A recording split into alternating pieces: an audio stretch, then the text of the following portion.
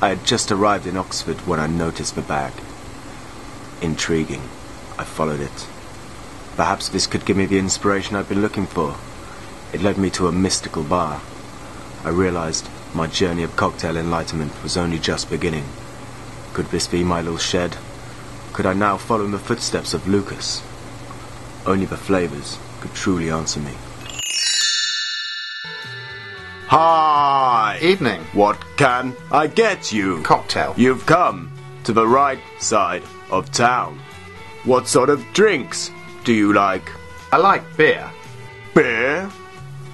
I can do that. Would you like a cocktail made with beer? That's exactly what I want. In that case, let me introduce you to my world of influence. 5 mils cinnamon syrup.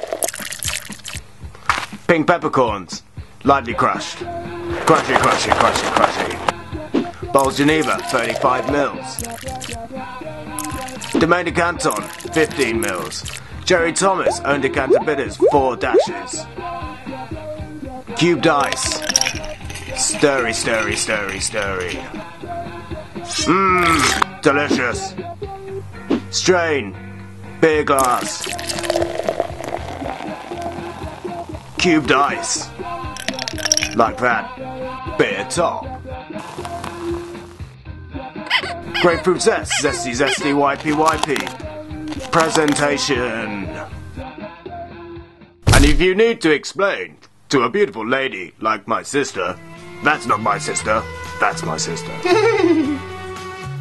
You can tell her that Bols and beer are traditionally drunk together, so that's why you have such good taste.